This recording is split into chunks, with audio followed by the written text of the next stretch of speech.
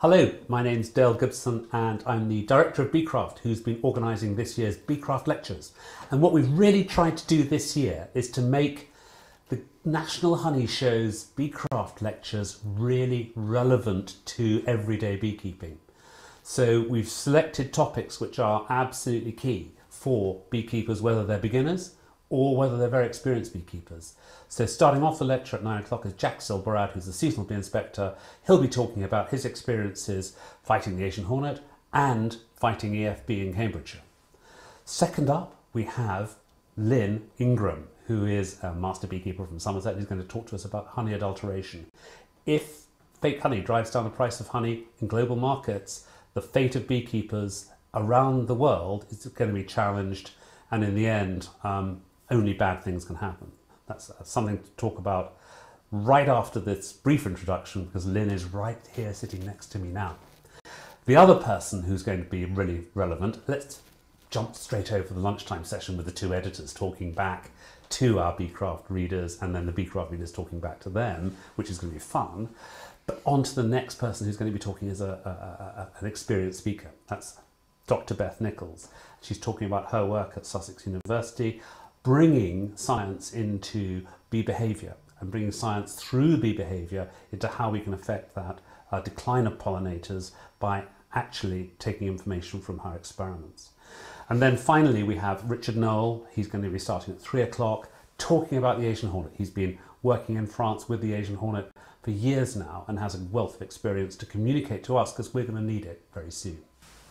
So here we are at the National Honey Show. There's nothing more important to talk about than honey.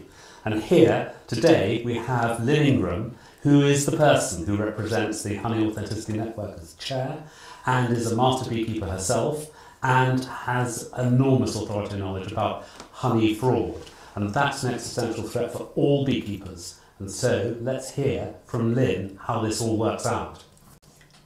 Thanks, Dale. Thanks for that introduction, and also the introduction to the whole day, because I think there's all sorts of really interesting speakers. So I'm definitely going to be listening to everyone else. Fantastic. So yes, honey fraud, as you say, it's a massive issue. So honey is the second most adulterated food in the world, second only now to dairy products. And it's a huge issue. It is undermining the businesses of honey producers all over the world. And so the concern, of course, is that that's going to be happening in the UK, and what that means to us as beekeepers, what that means to the commercial beekeepers as well. And what that means in the long term for our food production, because actually if there's less managed bees doing pollination of food, does that mean that we will then have even less variety of food to choose from? So it's a massive issue. And of course, the other thing is that the consumer is being deceived. They aren't buying what they think they're buying. They think they're buying honey, and actually what they might be buying is honey that's been diluted with syrups, for example. So it is a huge issue. And most recently, the EU did a huge study with 18 countries involved. Obviously we're not in the EU anymore, but what they did was to actually monitor and test 320 consignments of honey that were going into the EU, and of those 46% were found to be adulterated with syrups.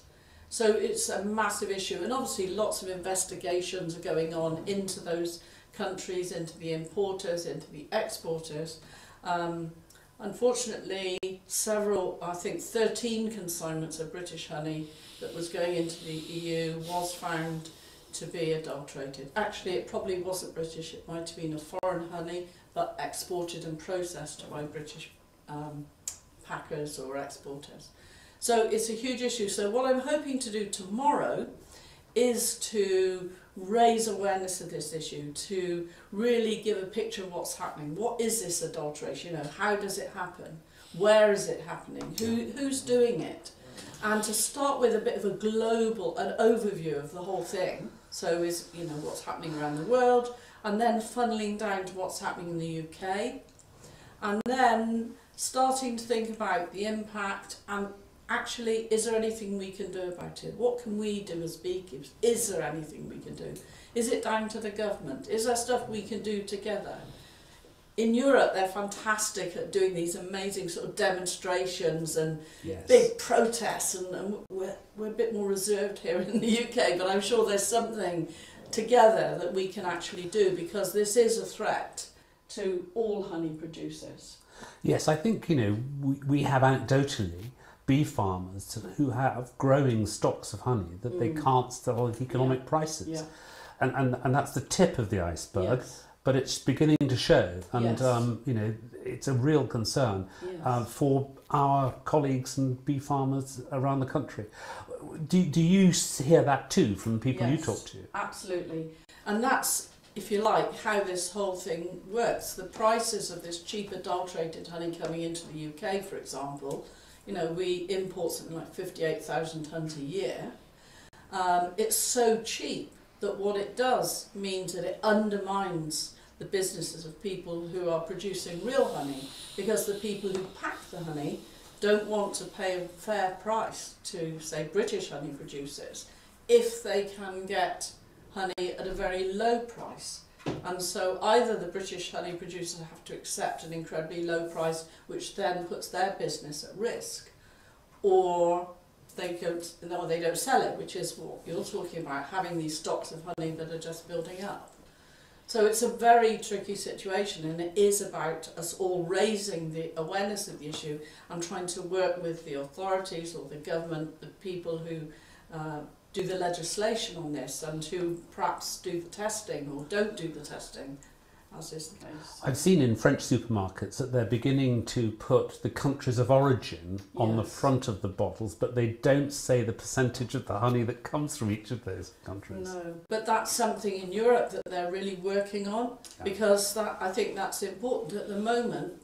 Well, over there, but also in Britain, often you'll get on a label a blend of EU or a blend of non-EU honeys. You've no idea where it comes from. It could have come from Mars for all you know.